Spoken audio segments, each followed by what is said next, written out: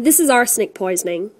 Up to 77 million people in Bangladesh drink arsenic-contaminated water every single day. Different remedies have been proposed. The most popular arsenic filter used today, the Sono filter, needs frequent cleaning, is easily broken, it's slow, and requires villagers to bring the contaminated water into their house. 3 years after being installed, only 1 in 5 filters is still in use, while the other households remain exposed to arsenic water poisoning. Dr. Lee Cassidy, a founding member of PurifAid, invented DRAM, the device for remediation and attenuation of multiple pollutants. Using an organic byproduct of Scotch whisky, DRAM decontaminates up to 1,000 litres of industrially polluted water per hour and removes 95% of arsenic within 5 minutes of exposure.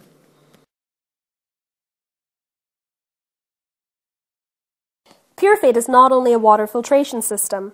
A solution to the arsenic problem needs to take into account local conditions and avoid leading to dependency on outside help. We've built a partnership with Bangladesh's leading NGO, BRAC, to help with implementation. We've also teamed up with technology provider ashalytics to assess the needs and impact of PurifAid's program on a running basis. PurifAid will engage villagers to install, operate, and supply the DRAM units. Spent filtration media can be burnt as biofuel to generate renewable energy. DRAM is 4 times cheaper than existing solutions, low maintenance and durable, and can be retrofitted onto existing arsenic-contaminated tube wells, requiring no change of behaviour from the villagers. The arsenic crisis has a massive impact on public health. PurifAid proposes the most effective solution Bangladesh has ever seen. With your support, we'll restore a basic right, the right to clean water.